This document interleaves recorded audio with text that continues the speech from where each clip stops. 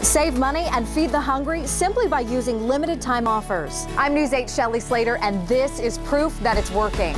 Inside this food pantry and just how many thousands of people this program is feeding. Today on News 8 at 5. Did you know that the average American eats out 4.6 times every week? So imagine if for every meal that you eat out, you gave somebody in need a meal as well. It is the new hope of a website called TangoTab. The food is coming into Minnie's pantry thanks in part to TangoTab, a new website with the motto, if you eat, they eat.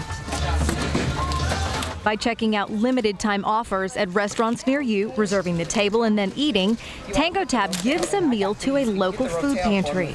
For Minnie's, that means 40,000 donated meals last month, helping serve 4,000 people. It's that simple, and it's free, and it's free, and it's free. Free for customers, a success fee for restaurants that see patrons on slow days, thanks to the website. I've brought my family to work here, and it's an amazing feeling to see how you can help people. Andre Angel started the new site. He lives in Plano and says the need is alarming, which is why 20% of his for-profit revenues come here. And in Plano, which is one of the richest cities in the world, one of the safest cities in the world, it's a huge problem. And if we're having this problem, the rest of the U.S. is having even a bigger problem. Our donors who usually give to me have called and asked me, can they come get food?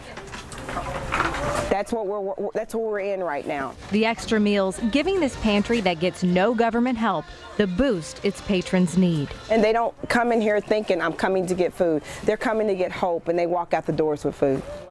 You know, Pete and I were just saying it's very much like Tom's shoes. A lot of people are wearing those. If you buy a pair of shoes, then they give a pair of shoes. It's that same concept with restaurants. And it's free to us. And in Dallas, they're saying the average number of times we eat out is 7.